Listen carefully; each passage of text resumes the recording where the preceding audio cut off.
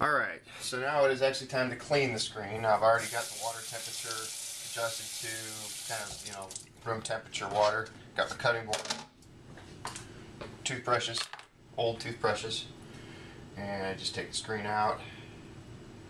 As you can see, this is massive growth. This is 9 days instead of 7 days, and you can see what portion was underwater on the back side too.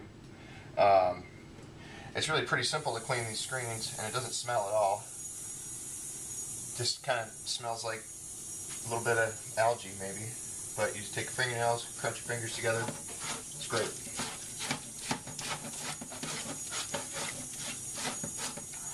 I don't know if you can see that. Let me get it down a little bit. No, you can see that just fine. And then what I do is I turn the screen 90 degrees, scrape the other way. Alright, flip it over. That's compressed now because I was pressing on the other side. Do the same thing.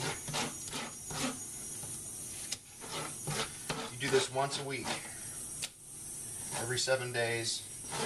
Apparently on the enclosed boxes you can do this every 2 weeks if you take, at the 7-day point, if you pour RODI water over the screen, probably just turning your top off, to kill the pods, excess pods, so that the algae doesn't detach from the screen.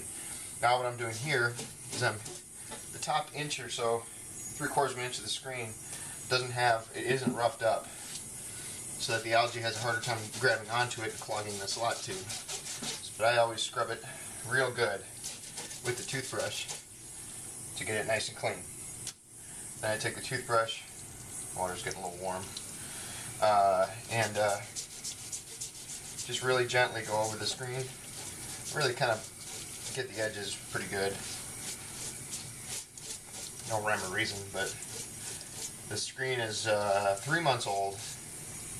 It is very mature. I doubt that I could really do anything to kill it.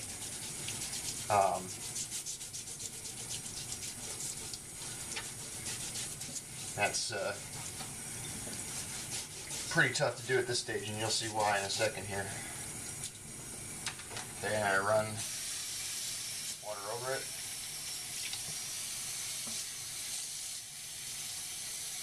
Get all the little fragments and stuff off. That is a clean screen. Doesn't look real clean, but it is. Alright, and then I'll do the other half.